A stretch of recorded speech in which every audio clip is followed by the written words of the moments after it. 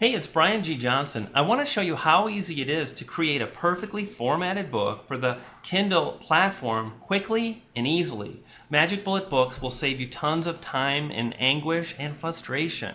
I'm going to start out by clicking on Add New Publication and type in my book title, which is Your First Dog with Otis Johnson. That's my dog, by the way. And I'll add nonfiction as the format type. I'm going to type in my author name. And for table of contents, I'm going to basically have the table of contents at the front of the book, and it'll be based on H1 titles, which is basically the title of your chapters or pages. I'll show you that in a minute. Now, I can add more content to the title page if I'd like, but it's optional. I'll just leave it blank. Lastly, let's go ahead and upload the cover image. I'm going to browse, select my cover, and I'm going to hit save. Now you can see at this point Magic Bullet Books is saving my cover. Usually takes about 20 seconds. I'll pause when it's uploaded and we'll move forward.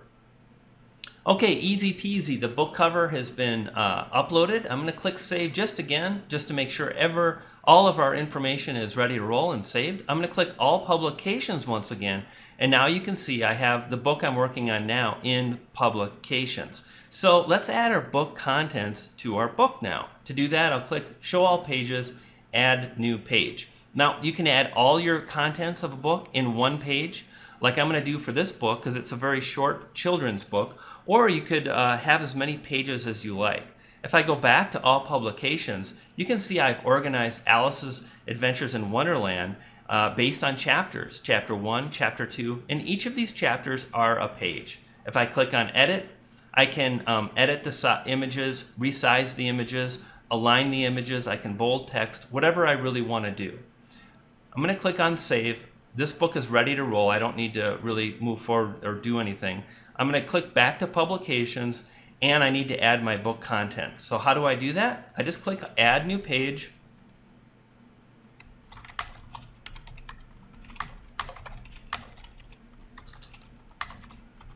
And I'm going to title the page The Adventure of Your First Dog. Now this is an H1 tag, and if you remember, our table of contents will be based on H1 tags. So this will be a clickable link when we're done. I'm going to go ahead and show you some of the really awesome features. Here are some of the images that we're going to be using in this book. These images were taken with my iPhone. You can see here the size is 960 by 720. That's far too large for a Kindle, but this system resizes and compresses images on the fly. That makes it really, really easy. I'm going to go ahead and select some of the text right here for my book. I'm going to copy that,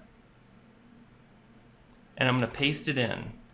Okay, now I'm just going to do a little bit of formatting, and I can see I need to add a picture of my dog Otis Mountain's photo, and that's a correlating photo that's right here. Otis Aspen, Otis in the mountains. Here we go. So that's me and Otis when we're hanging out up in the mountains. So I'm going to just come to this placeholder and add my image. I'm going to click on the image icon. I'm going to choose, because I've already uploaded, and if you want to upload an image, you just drag it in and it uploads automatically.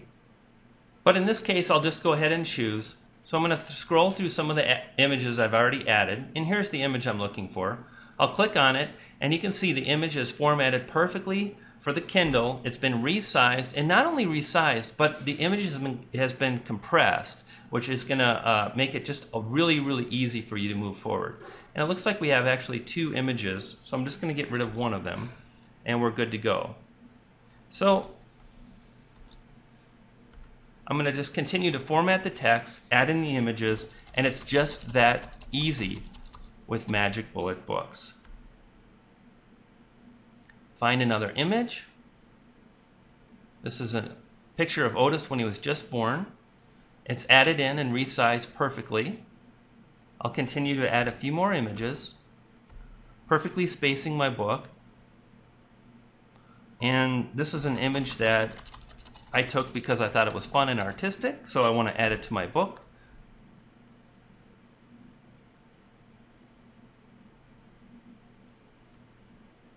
Okay, let's go ahead and add this one right here. Pretty cool. Otis is looking good. And that's just how easy it is. Now, what we can do from here is, let's say we want to have something bolded. We can just bold the text, just like you're writing an email or working in Word. And we'll take out this text here.